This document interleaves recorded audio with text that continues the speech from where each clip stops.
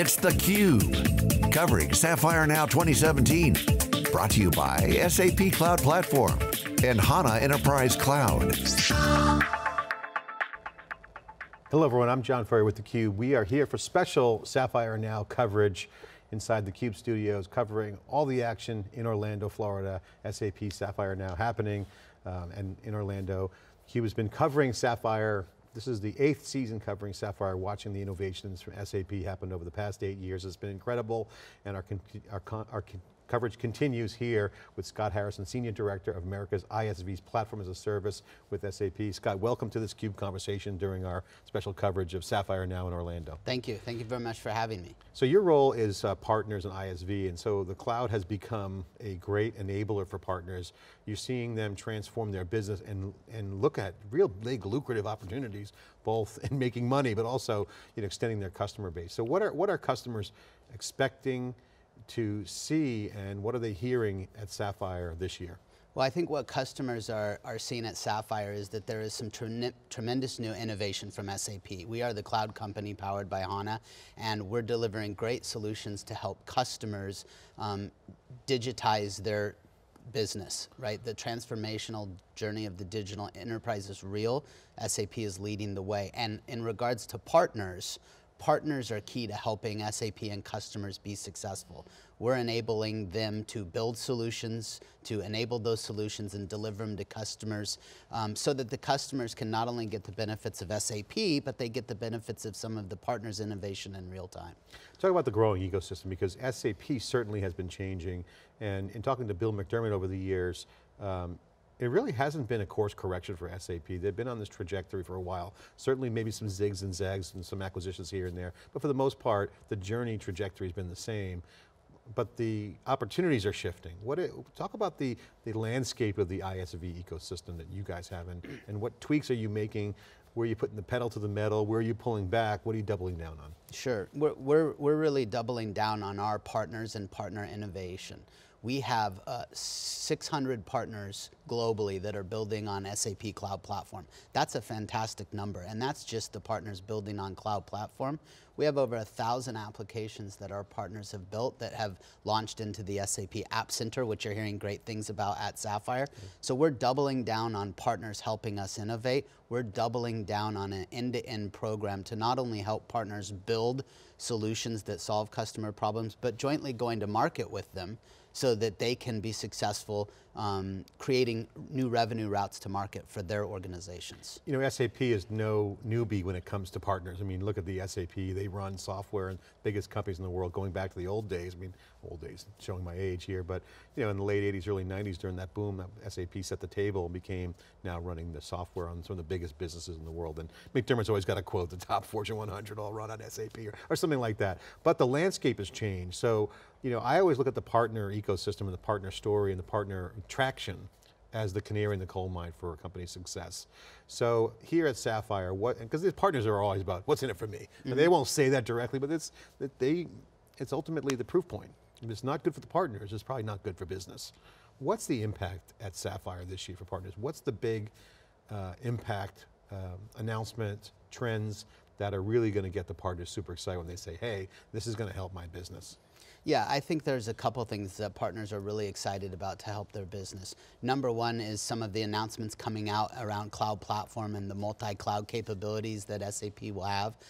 Additionally, it will be in terms of revenue routes and go-to-market. As you know, we have launched the SAP App Center, which is not only just an app center to discover new applications, but to actually transact and drive revenue through the SAP App Center. So we have partners that are showcasing their solutions on the SAP App Center, and customers have the ability to discover, try, and buy those applications. That's a real impact for partners in terms of driving new revenue and routes to market and minimizing the costs of sales the best that they possibly can. Talk about the go-to-market and the subscription models, because one of the things I find fascinating about the cloud is it's an evolution and a continuation of some of the things we talked about the old days, but really the business models are changing. Talk about the specific things that you're doing with partners, because the digital transformation, there's no doubt it's a huge opportunity, but it's a business model change and technology changing in real time. What's the big go-to-market tweak that you feel the partners are excited for? I think what partners are really excited for is the idea of creating a subscription-based revenue model for their organization. Whether they're a traditional SI or whether they're a reseller, there are more pressures on the margins than ever before. And what we're providing for partners is the ability to create a new revenue model where they can offer subscription-based services powered by cloud platform. So it's their innovation and IP running on cloud platform, and it gives them that subscription-based revenue model so that they can change the dynamics of their company and be able to increase valuations of their company, have additional revenue flowing through. Scott, one of the themes this year at Sapphire, and certainly last year, really put the stake in the ground, was the Apple deal. The iOS, you're starting to see cloud native developers really extending the range, if you will, of the traditional SAP reach, which you have a huge developer community. SAP in particular, and you're seeing others like Cisco moving outside their, quote, swim lanes around developers, going after these cloud native developers. We're hearing the same thing from partners here inside theCUBE when we talk to whether it's the large SIs or the ISVs. SIs are a little bit different because they have the big money, but a lot of the ISVs are really doubling down on their development staff, which those roles are changing. You don't have to be a hardcore full stack developer to be a developer anymore. How are you seeing the impact of some of the things happening at Sapphire that are going to really go to the ISV saying, it's okay to staff up and be developer focused, and that's really where the action is. What's the story there? Yeah, it's a great story that we've done in conjunction with Apple and the iOS SDK, right? And that being announced within Cloud Platform. So we have great partners that have been a part of that. So you have a good story for developers. We have a fantastic story for ISV and developers. One of the examples, and there are many, is one of Innovaptive. They are a startup company of 4 years ago. They developed mobile solutions on Cloud Platform, and they have been part of this launch to be able to use the iOS SDK to develop mobile applications within HANA Cloud Platform and leveraging that SDK. All right, Scott, final question for you. Bottom line, the ISV partner that's out there in on the show floor at Sapphire Orlando, and the folks potentially watching online here. Bottom line me, what's in it for me? I'm an ISV, I'm a partner.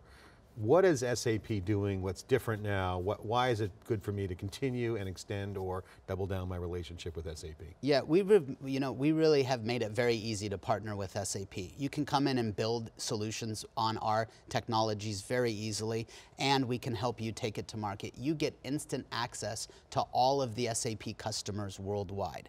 So whether you're a developer with an idea or you're a very large traditional SI, you have the ability to build new innovation. You have the ability to easily showcase that in the App Center and other places within SAP, and you have the ability to go to market jointly with us. So we want you to win, because as a ISV developing a solution, when you're successful, and only when you're successful is when SAP is successful with our partners. And what are you guys doing specifically to make that frictionless for the partner? Well, we're enabling them with key technologies. We're giving them the ability to build easily, and then we're putting together go-to-market plans for the partners to be able to execute and sell successfully. Final question. What's the big takeaway from Sapphire this year? What's the aha? If you kind of look at the stage, look down on the stage and watch all the action happening in Orlando, what's the big walk away for you and the partners? I think the walk away for the partners is that SAP is 100% behind you in terms of helping you, and most importantly, your customers with their digital transformation.